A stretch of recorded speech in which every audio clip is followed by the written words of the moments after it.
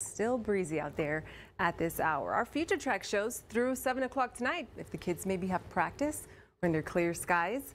Overnight hours, the clouds will move in. So I think tomorrow morning, if you're heading out around the 8 o'clock hour, we will be tracking a mix of sun and clouds. Partly to mostly cloudy out west. The best chance for thunderstorms Friday morning at 7 o'clock will be out west. Could run into some showers if you're traveling toward the dimming area.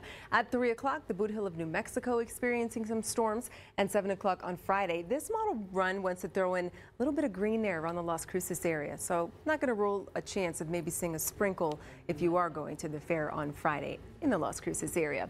5 o'clock on Saturday, mainly clear skies. If you want to take the dog out for a walk, this evening, 7 o'clock hour, we're in the 70s, and at 10 o'clock, it's going to be comfortable. Still not forecasting any rain. 57 will be the low tonight for Horizon City, 54 Tornillo.